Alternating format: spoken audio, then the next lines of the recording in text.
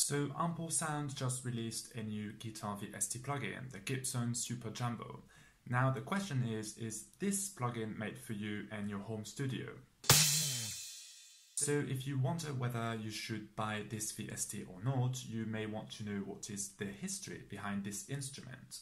And this is exactly the purpose of this video. We'll review which artist used it, how, why, and what kind of songs are best produced with the Super Jumbo. So stick around. So the Gibson Super Jumbo is quite an ancient guitar. Indeed, the first release date was 1939. If we go back to history, the guitar, called SG200, was then distributed at the end of the Great Depression that hit the world 10 years before. And in the context of economic difficulties, the guitar was seen as very expensive. Indeed, it costed $200 at a time when the monthly salary of an American worker was around $150. So the Super Jumbo was definitely a top-of-the-line guitar, made for kinda rich people. So who could be interested in buying such an instrument? Important fact, at the end of the 30s, the world was crazy about jazz music. Blues were on the rise, but people preferred to pay for jazz gigs, be it for dancing or for relaxing after work.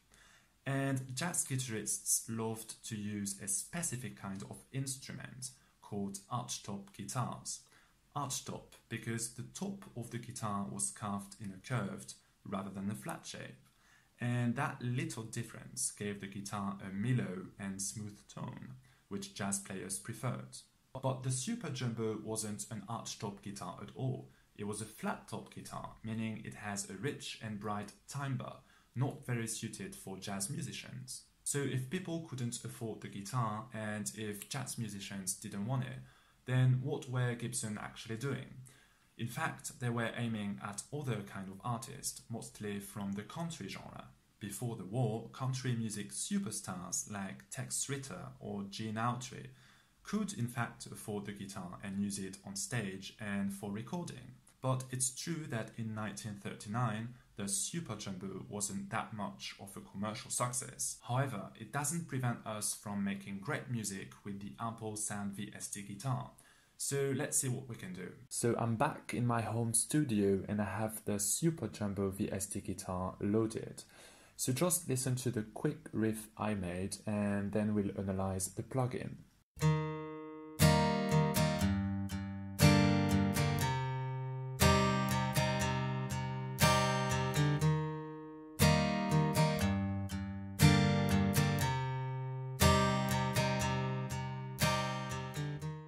So as you heard, the Ample Sound VST guitar has this rich and bright timbre that you may be looking for. The sound is honestly super realistic and I added no third-party effects or whatsoever. So the chord progression is simple: C major, E minor and A minor. I just added a capo there, capo 3, but the song is super simple. But anyway, if we try to sound like pre-World War artists, we may need some kind of old-fashioned recording technology. So let's emulate the sound of a vinyl and let's listen to the song again.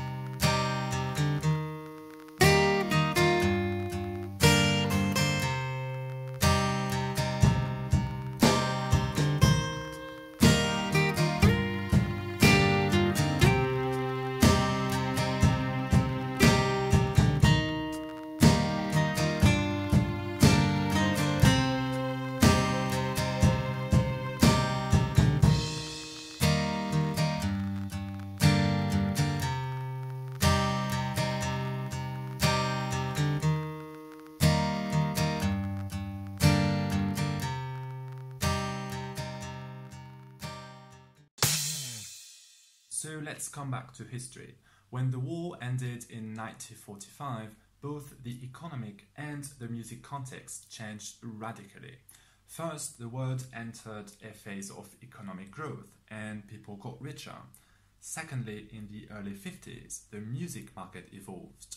Although jazz music remained popular, other genres like blues and rock music were seen as the future of music, a whole new context for the Gibson Super Jumbo. Why? Because, as we said earlier, flat-top guitars were not appreciated by jazz musicians, but their rich and loud timbre were very well suited for rock and blues music bands, simply because flat-top guitars provided them with that extra shot of energy they needed. And when that person, Elvis Presley, started to use the Super Jumbo, the guitar quickly became a commercial success. And how could it not? Just have a look at the official video of King Creole, where the iconic figure of rock and roll music is carrying and dancing with the SG200. And well, it rocks, isn't it? So let's see if we can do the same with the Ample Sound VST guitar. So I'm back in the studio again, and let's listen to what I've prepared for you.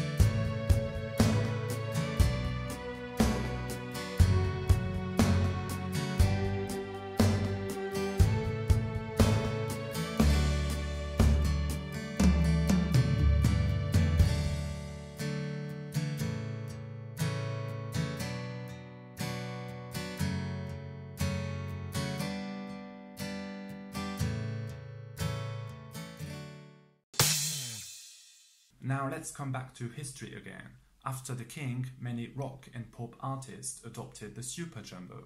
Once again, the clear, bright and kinda heavy timbre of the guitar provided them with that extra shot of energy they wanted. So when guitarists wanted their riffs to be heard, to be noticed, and to be kinda the center of all attention, then the Super Jumbo worked really well.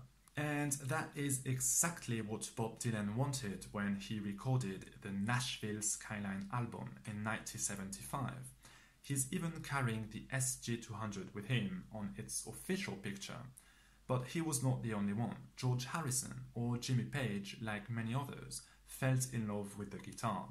If you listen to Babe, I'm Gonna Leave You by Led Zeppelin, you can hear the bright sound of the Super Jumbo recorded in 1969.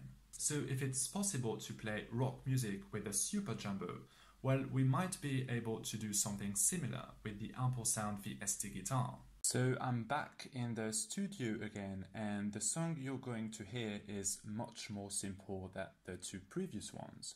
The only difficult part was when I started to use suspended chords, but it sounds so beautiful I couldn't help. So check this out.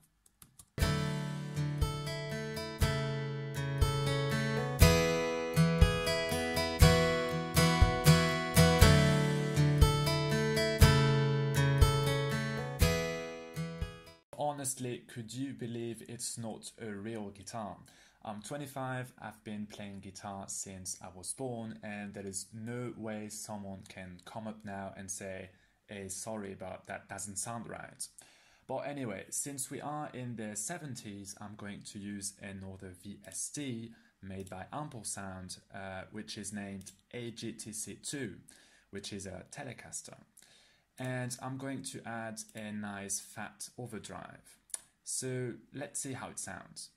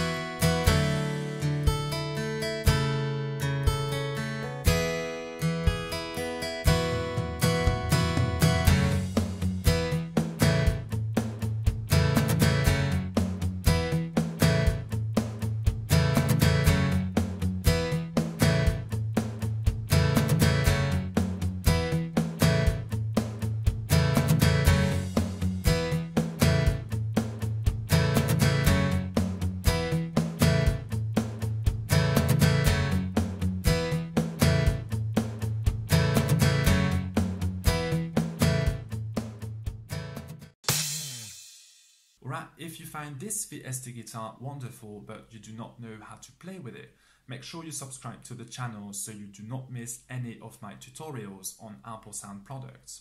For the rest, I hope you enjoyed the video and I hope to see you next time.